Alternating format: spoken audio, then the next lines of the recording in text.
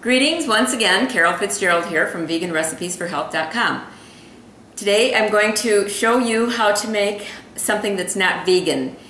I've mentioned this before. I'm a vegan. I'm the only vegan in my family. I have 5 children, 5 grandchildren, and extended family, of course, and I am the only vegan. So what does that mean? That means that I have to prepare foods that my family will eat too, along with my own vegan foods.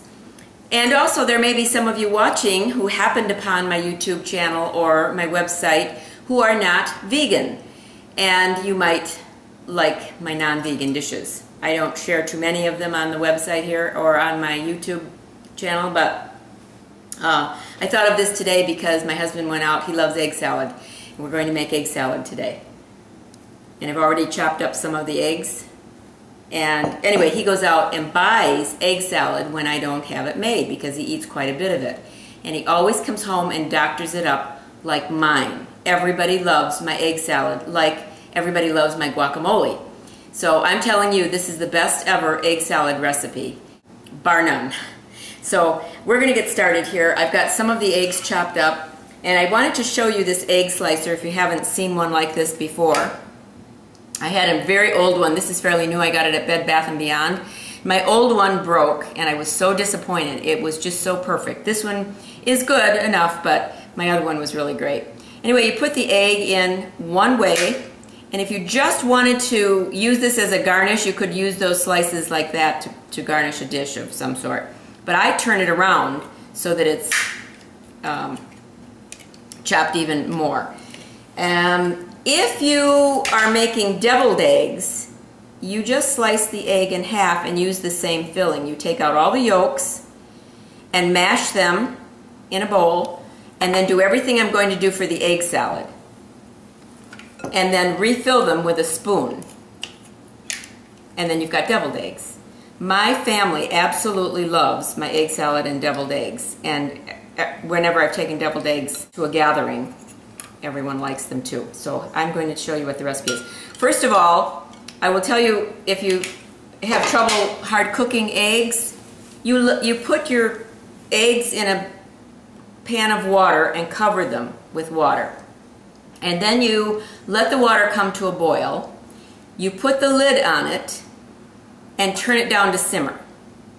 For soft boiled eggs that you might be wanting for breakfast, you cook for 3 minutes on simmer.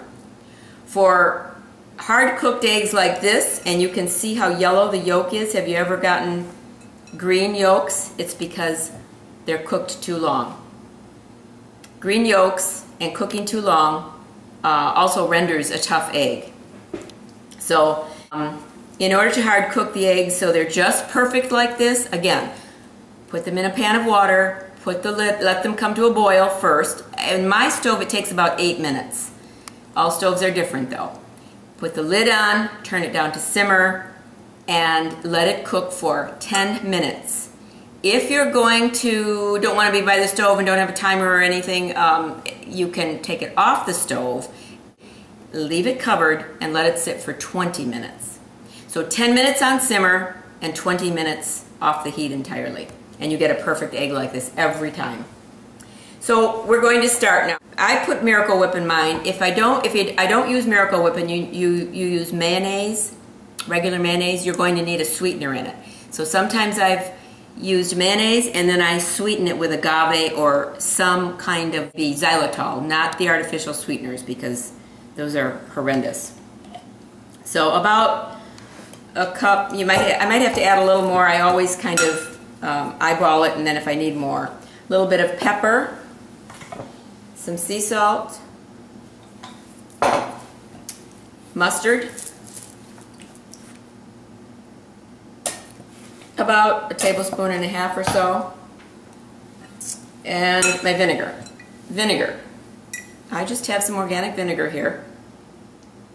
And about a cap full, I just measure it right in the cap and pour it in. And that's about a teaspoon. And then just mix it up. And as I said, you can make sandwiches with this. You can eat it just plain out of the bowl. You can put it on crackers. Once again, this is one of my family's favorites. So mix that up like that. I think it's pretty well mixed. I have to employ Kennedy here to taste, just take a taste to tell me if I need anything. Salt? A little more salt, she says. Okay. You can bet she's going to say yes when I ask her if she wants any egg salad today. This is her favorite. So I'm just going to put this in this bowl. And if you're serving a larger portion than this, and you're going, or you're taking it to a gathering, and you do the same thing with the deviled eggs. Once the deviled eggs are all on a platter, and you're going to put the egg salad maybe on a platter, then you decorate it with paprika.